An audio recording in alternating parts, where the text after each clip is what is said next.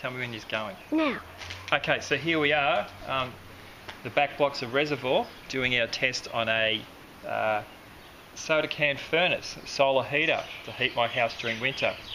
You can see the ambient temperature is 32 degrees Celsius, quite hot. Up close, Jill, really up close. What we're interested in today is to basically get an idea of temperature rise.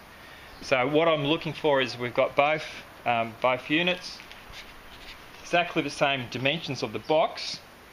I've got two different configurations of cans here. These cans are basically, the air actually will run through the cans, come up the top, go out the outlet here, come down here. There's a fan actually installed there. It's a Coolmaster 95 CMF fan. It will come down here, go in the outlet here. Later on, this outlet goes into this inlet. This this configuration is my design. I've actually had two layers of cans here. If you sort of go around, you actually see there's two layers of cans here. The top layer can will collect all the heat, and the air will actually go in between both layers. There's a little manifold here.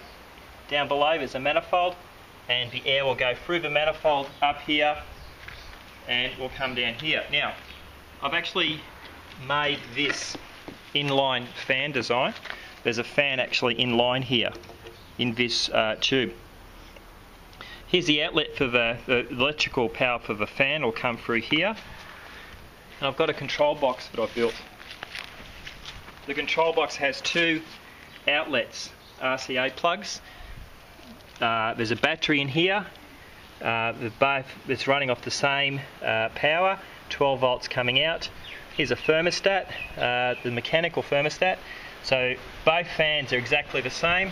They'll run off the same battery and they'll be running at the same rate. So it'll be a really good idea to get some data to see how these two models will actually compare. We might just do a bit of a quick static test on this one here first. So I'll just put the thermometer into the top here. What is the reading at the moment? Well, it's reading 36, but I was holding it in my hand.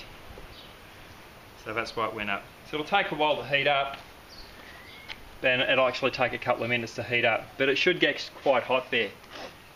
But the real test of these units is how they perform under pressure, how they perform when you actually push a lot of air through them. It's fairly easy to get a box that'll produce a lot of heat. The question is, can you get a box that will transfer heat when you push air through them?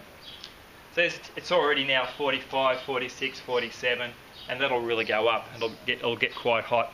I've actually got this unit here on a day similar to this up to 75 degrees Celsius. But as I said, big deal, because the air's just sitting in a box, it's not doing anything. Alright. So it's already come up here, it's already 58 degrees, 59 degrees Celsius, 60 degrees Celsius. It's climbing all the time. Less than a minute. In less than a minute, so we are getting quite hot here.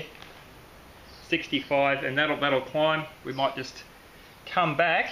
I'll get you to stop that now, Jill, and we'll come back and we'll do an ambient temperature on the both of them.